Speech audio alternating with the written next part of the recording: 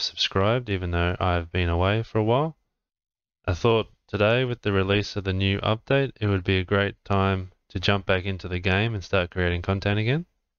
Today we'll be going through the patch notes of the new update and then looking at the content in the game as well to see how it fits and to see what it looks like, to give you guys a peek in that as well. Visitors from the Void update, released on the 19th of April here in Australia. I know the video is coming out a bit late, but I had work and a few other things going on as well. New content. Tier 13 is here. 37 new blueprints are now available. Brave shopkeepers may craft the Cataclysmic Pandora's Box or the Balefire Armor Set. That sounds exciting, and I can't wait to have a look at that one. Also consider the Ultimate Fruit Salad as a refreshing treat. But wow, it looks like it's $6 million. That'd be quite some fruit salad. This update brings a new resource worker, Zoli the Ghost. It says here that she is interested in lazing around, but she's the only one who can handle the very valuable essence resource. Furthermore, her unique ghostly form allows her to walk through your furniture, which that'd be interesting to have a look at, your customers as well. I guess she's a ghost. So to unlock her and start harvesting this resource, you need to unlock her haunting place, the mausoleum. A level 10 temple is also required. New resources. The wispy essence is scarcely seen in our world. It must be contained in special magical globes. Now, I wonder what they mean by that. And this resource is required for all Tier 13 items and found in very short supply. New questing locations as well. A mysterious gate leading to a terrifying place known as the Void Dimension has opened. Heroes willing to brave this unfathomable landscape will find the components necessary to craft the Tier 13 item. But beware the creatures that call this place home. Not sure if we'll need to continue to strengthen our heroes, or if they'll all have elemental shields. That'll be interesting to see. Lots of little other updates here. Maximum building levels has increased to 23. The max level of the Tavern and Emerald Inn also increased to support the new quest. The workers level also increases to level 45, which is awesome. That allows them to craft things faster for you. New guild updates have been added to support the new essence resource. In addition, the guild level cap has been increased to 300. New ascension milestones are available in the ascension trees. New titles for helping guildmates and for those who have been playing for a long time. A major change is resource bins are no longer limited to 5 per type in your shop. So if you want to specialize a bit more, you can do that. Heaps of minor changes and balancing changes as well. Dragon hordes at level 16 or higher will hold a small quantity of essence. Cool. Building level rebalance. Most buildings require less investments. That's good news for those low-level guilds that struggle to get the investments. So you might see your buildings gain a level or two, which would be awesome for you guys. The King is back again on the May the 1st and going until the 4th of May as well. So make sure you make the most of him. And there's a whole heap of other bug fixes. Once again, you guys can read through them. Coming up next, this update marks the last Tier 12 opulent item. Next month, expect a new chest, a new key, and a new look for Tier 13 Lost City of Gold item. I'll be exciting to see that as well. It's good to see that they've, hopefully, will be able to roll that straight out. Alright guys, let's jump over to the game and check out this new content.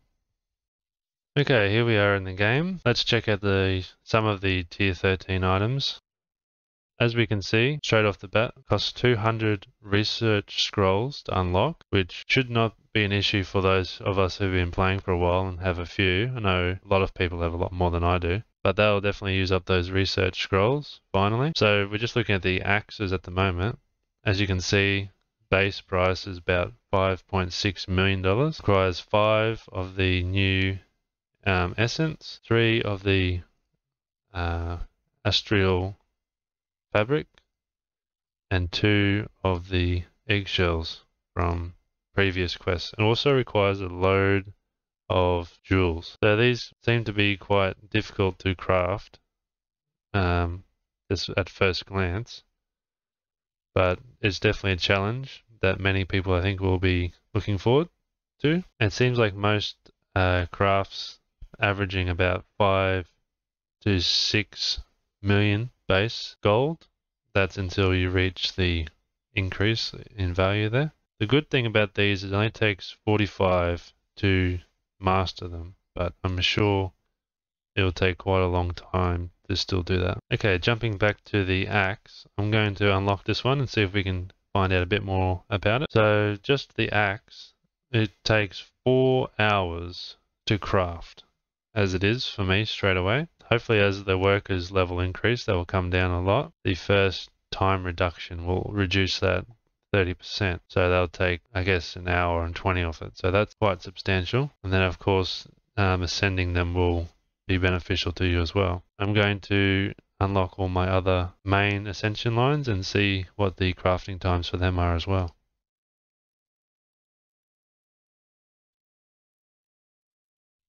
So they all seem to be about close to 4 hours, but the time reduction is the first one, so that will help you a lot. Okay, let's have a look at how we get this resource.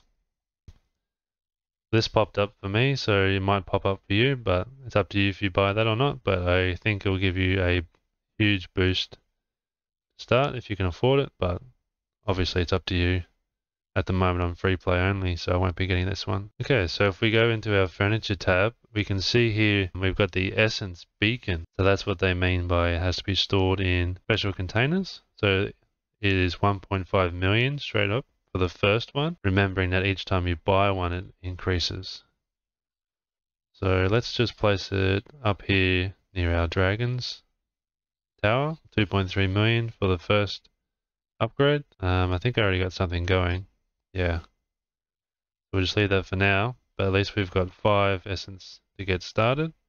So some things you can craft straight away with just 5 essence, otherwise a lot of other things just require 6 straight away, so you'll have to upgrade it to even do that one.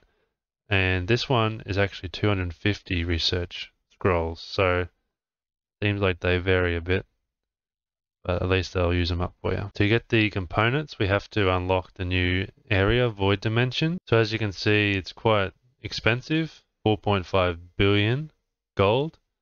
Obviously, I'm not even close to that, but for most late game players, that won't be an issue to reach. Once you do, you'll be able to start questing. I'll make another video for you guys when I have that unlocked, so we can take a deeper look at it. But for now, we'll just be able to just look at the components there.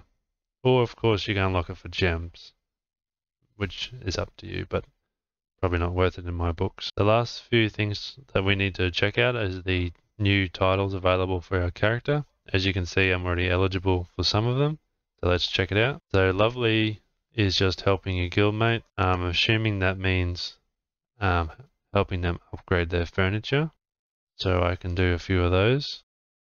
Most people should be able to have that one maxed out by now. So to get the Lovely one maxed, you need to help your guildmates 5,000 times, which is just a matter of time playing. Ancient is just sticking around for a certain amount of days, a whole year for level 4, and wow, 730 days for level 5. That would be, yeah, 2 years. I think that would be since your account was created. I don't think that would be 2 years playing every single day. And the last thing we need to check out is the ascension lines. So these are my main lines, medicine.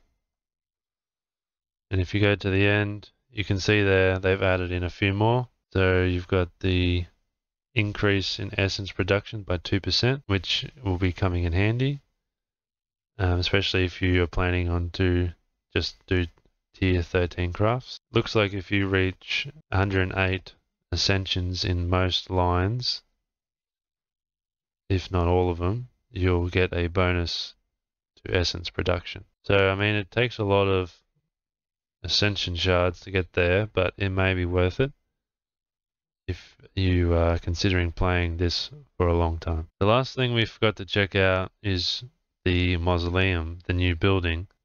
As you can see, it's up here near the summoner's tent and the wizard's tower. Our guild has already started, and as you can see, it's a eye-watering 2.12 essence per hour. So, you know, straight away, if you're just making one tier 13 with no upgrades, it will take at least 3 hours for you to have enough essence to make one craft. So until you get things built up, I dare say you'd only be making one tier 13 at a time. But we'll see how we go in the future. And while I'm here, I'll do some investing as well. Finish that off.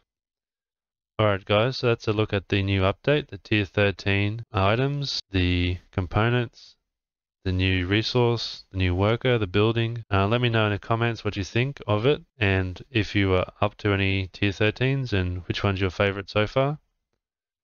But yeah, I know I'll be getting stuck in as soon as I can, and I'll see you guys in the next video. Take care.